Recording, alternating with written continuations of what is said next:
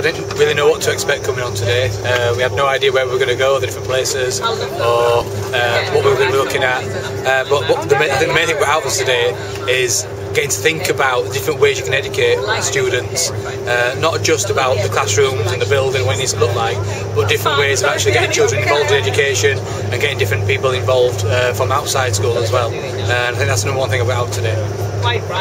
Well, as usual with Bryanston Square, I didn't know what to expect. So that's a good thing, because you're not actually, you know, you're not preconditioned, your mind's not there. So you're open to ideas.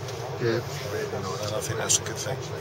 And the contrast between all the different places, but also the similarities you could see running through them, and I suppose how you could see that working in your own workplace. It was really interesting. So why should somebody else go on it?